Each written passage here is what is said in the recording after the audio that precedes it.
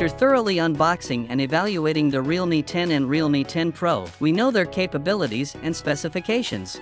Both of these devices functioned admirably. For this reason, we thoroughly compared the two variants to determine which one is superior. Mabuhay Manila, welcome to Manila Shaker, and here is our comparison review of Realme 10 and Realme 10 Pro. Let's get right into it.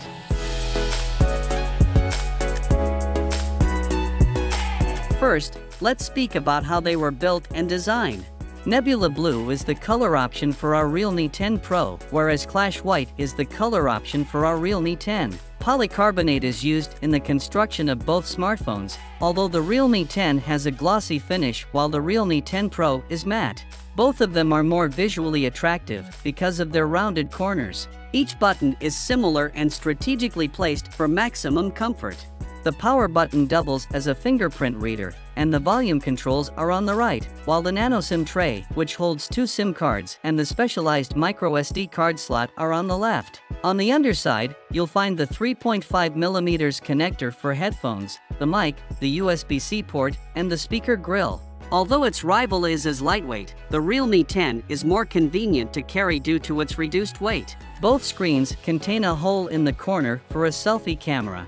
To take a selfie, you'll need to look to the top left of the Realme 10, while the 10 Pro's front-facing camera is at the top middle. Regarding the screen, the Realme 10 boasts a taller 6.72-inch FHD plus IPS LCD than the standard 6.4-inch FHD plus Super AMOLED panels seen on the Realme 10. Also, the Realme 10 Pro's 120Hz refresh rate is significantly faster than the Realme 10's 90Hz refresh rate. Only the Realme 10 features a Corning Gorilla Glass 5 coating for its display.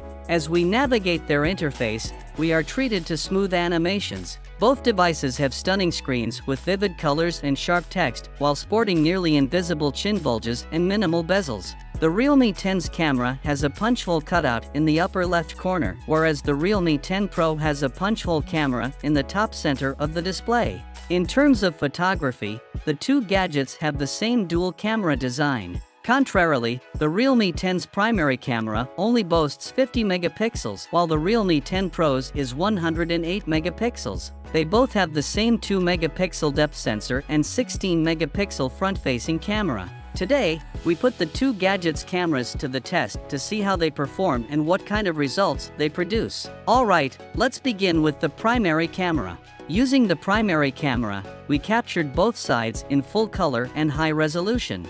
However, there was a sufficient amount of light in the photo taken with the Realme 10 Pro, and fortunately, each of them produced a decent photograph. Alright, here's another shot, and we'll have the same outcome as before. Both photographs had accurate colors. However, the Realme 10 shot was brighter, while the Realme 10 Pro managed to keep things from being too washed out. With the primary camera on both sides, the Realme 10 Pro takes the trophy thanks to its 108 megapixels primary camera. Let's move to the portrait mode, which demonstrates that the focus is as accurate as the statue of Iron Man's head bust and that there is a distinct distinction between the subject and the backdrop on both devices. Both of these gadgets did not allow for any blurriness to be present in the actual subject of the photograph. We notice the same thing as we move on to the following picture. Bokeh's effects were excellent on both the 10 and 10 Pro. In this example, our subject plant was sharply in focus, but the blurred backdrop enhanced rather than detracted the image.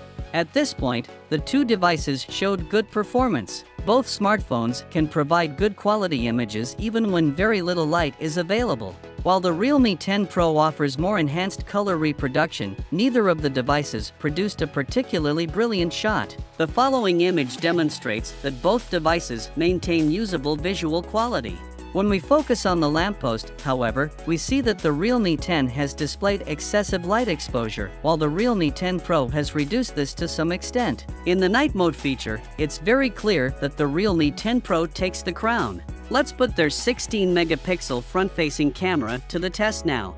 Both gadgets demonstrated excellent pictures with improved color in the photographs. Since the Realme 10 and 10 Pro have sweetened the quality of the photo output, it is clear that both smartphones provide a filtered shot. The subsequent picture displayed an improved skin tone hue and a more polished self-portrait, very much like the one before it.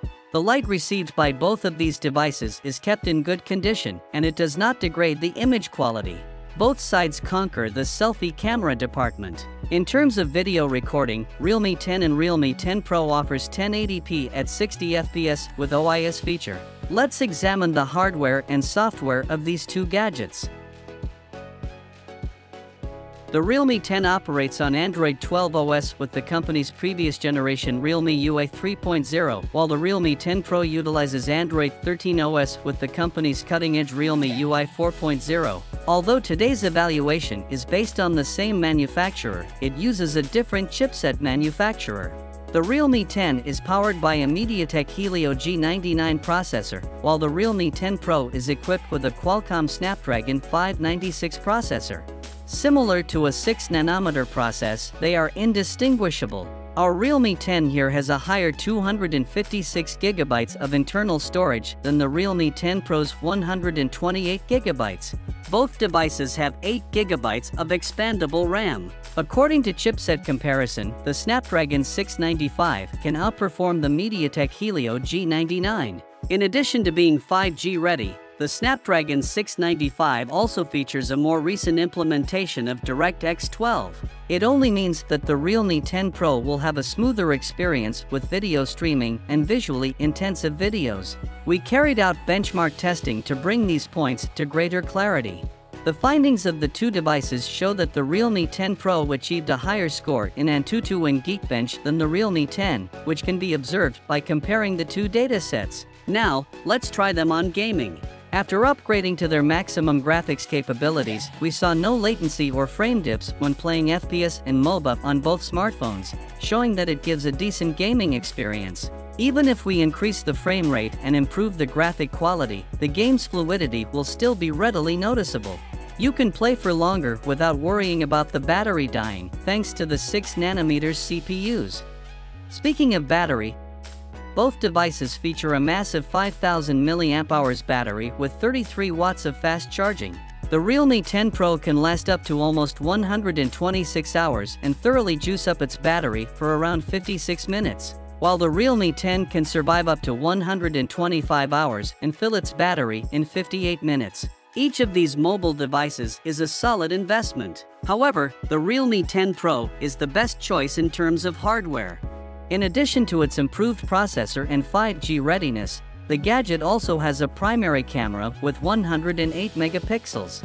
The Realme 10 has a starting price of 12,999 pesos, while the Realme 10 Pro is priced at 16,999 pesos. Both smartphones performed exceptionally well in terms of their usefulness as a whole.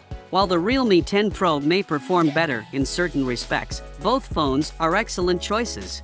Thank you guys for watching. Be sure to subscribe to be updated on our future content. Also, visit ManilaShaker.com for more tech news, reviews, and comparisons of the latest device. Once again, this is Manila Shaker and Mabuhay Manila.